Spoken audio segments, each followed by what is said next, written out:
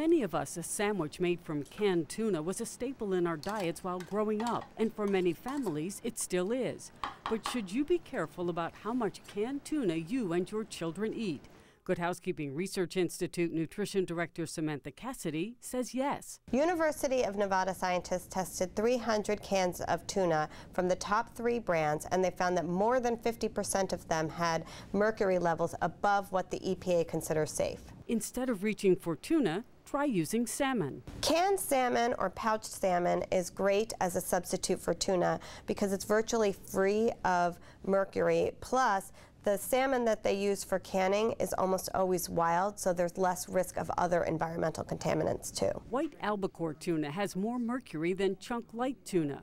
The FDA says young children and women of childbearing age should eat white albacore no more than a couple of times a month, while they can eat chunk light tuna up to a couple times a week.